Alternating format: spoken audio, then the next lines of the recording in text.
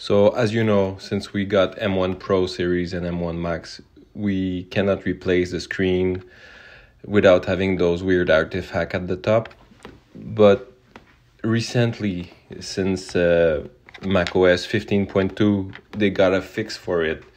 You don't need to transfer the little IC chip anymore in the screen. You can just put the last update. So that's what I'm doing now. I just replaced the screen on that MacBook, and it's a 2442.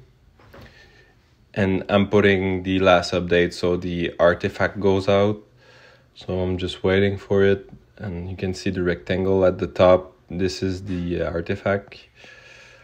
Almost done.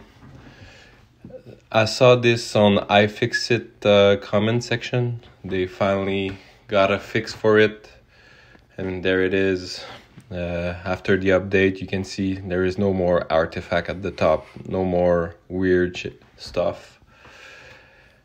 And I'm really happy we can replace screen now on those high-end laptop, because it's a necessity. Like, we need to be able to replace screen. So there it is. And just after the update here, and no more issue. I hope this is gonna help you fix more laptop, and please subscribe if it's helped you. Subscribe. Thank you.